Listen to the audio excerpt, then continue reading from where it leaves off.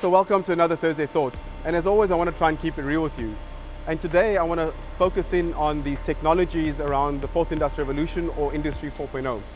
Technologies like machine learning and AI, virtual reality, augmented reality, big data analysis, predictive maintenance, etc. And what I wanted to talk about was the importance of mechanical engineering to those technologies. Because without getting the mechanical engineering right and the complications around machines like I'm standing in front of, all of that data and analysis and the data we ingest into those systems is complete garbage. So on this machine you see things like hydraulics where we measure force and displacement. We've got servo control systems where we measure speed in which we press in shafts. We've got intricate gauging systems where we measure the position of a seal. If we don't get the mechanics right, all of the big data and data we ingest into these Industry 4.0 solutions becomes completely irrelevant.